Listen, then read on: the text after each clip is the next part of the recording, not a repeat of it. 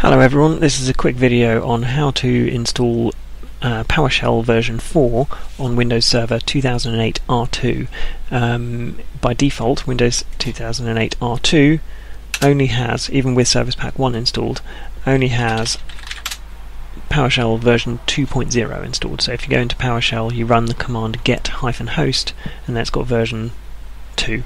If you want to do things like Acme Sharp to install and manage HTTPS or SSL certificates, then you need PowerShell version 4. So just going to do a very quick video on how to install it. There's two things you need to install, and then you should be good to go. So the first thing you need is .NET Framework 4.5.1. It probably works with most of the other .NET frameworks 4.5.1 above,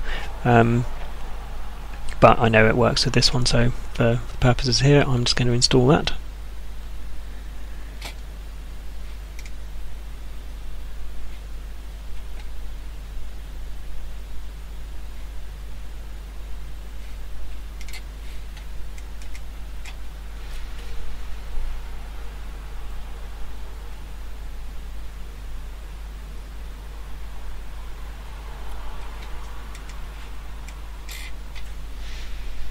So it's going to take a little while to install.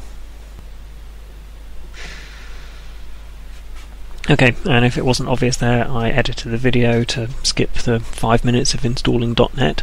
So once .NET's installed, you can finish on that. I'm going to just Google for PowerShell 4.0 download. Hopefully it'll give me a Microsoft website.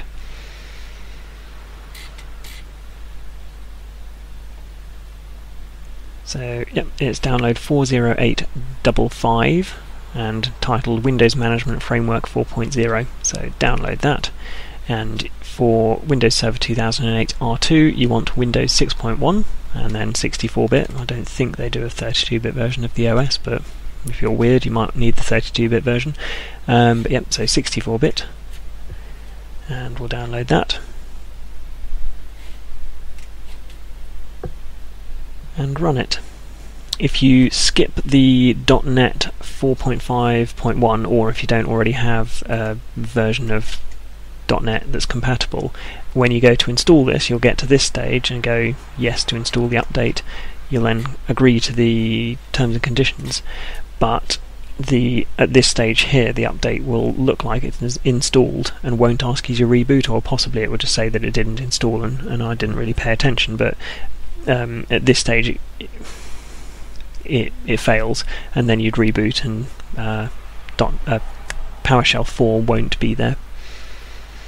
But as long as you've installed .NET 4.5.1 or possibly any other one that's compatible, the end of this it should ask you to reboot, and after that you're ready to go with PowerShell 4. Once again, I've edited this video to chop out the probably 60 seconds or so that it took to install that update.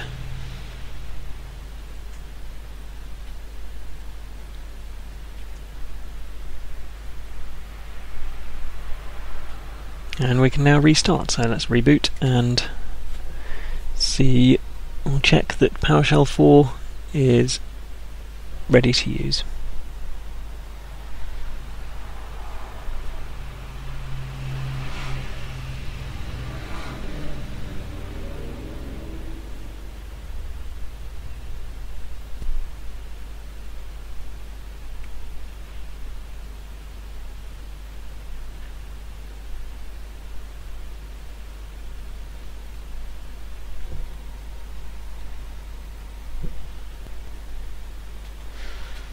Once again, I'm going to edit out a lot of the reboot procedure there, because you don't really need to see a lot of black screens and Windows loadings. But then you get to this stage where it completes the Windows update, which you've just applied for the Management Framework 4.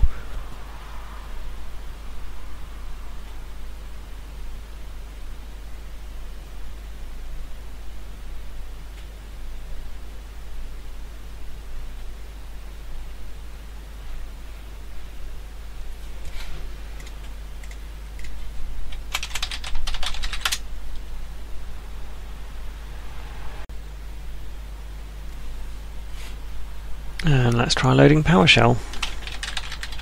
The first thing you should notice is it looks quite different. So it's got a different font, it's got a much bigger screen when you load it up. Instead of being a DOS style box, it's much more obvious that it's PowerShell.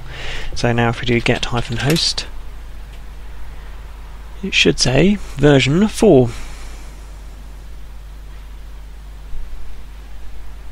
There we go, yeah, excellent, version 4.0, so that's PowerShell 4, and we are ready to do stuff with things which need PowerShell 4, like Acme Sharp.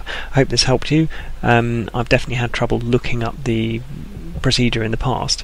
There's a lot of pages which tell you to install a lot more prerequisites that you actually don't need.